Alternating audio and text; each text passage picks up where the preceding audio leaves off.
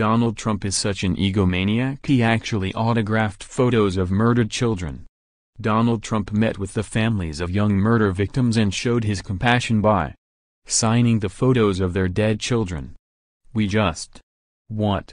The POTUS was holding a rally to keep his base's fear of immigration whipped up, gathering together families who had children who had been killed by an illegal immigrant.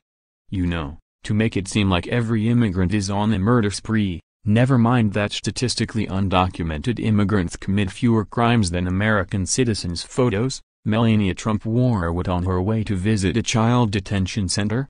Just keep telling them to be afraid of a crisis that doesn't exist so you can push your racist agenda.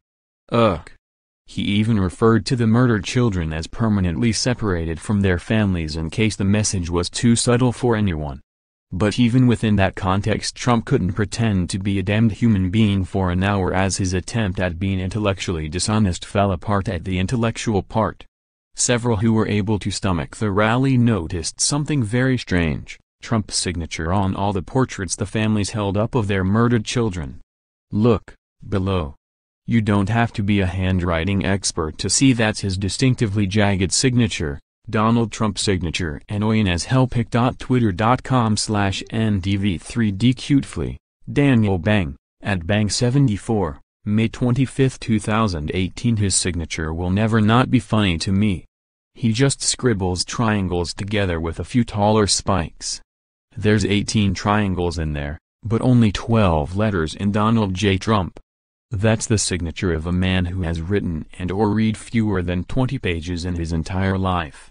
pic.twitter.com/v6batu-zpx90, Jonathan's on, @Jonathan's on, June 20, 2018. What the serious hell, man?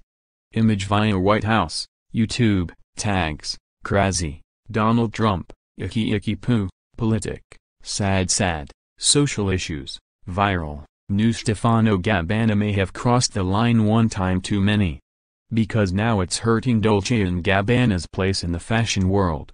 When the controversial designer called Selena Gomez so ugly on Instagram, it wasn't just Selenators who found the comment in bad taste. Related, Miley Cyrus stepped in to defend Selena. During a panel on the future of the red carpet at the Business of Fashion Summit last week, some top celeb stylists made it clear the future did not look bright for the brand after that bit of bullying. Preda reporter quoted two major stylists saying they were done with D&G.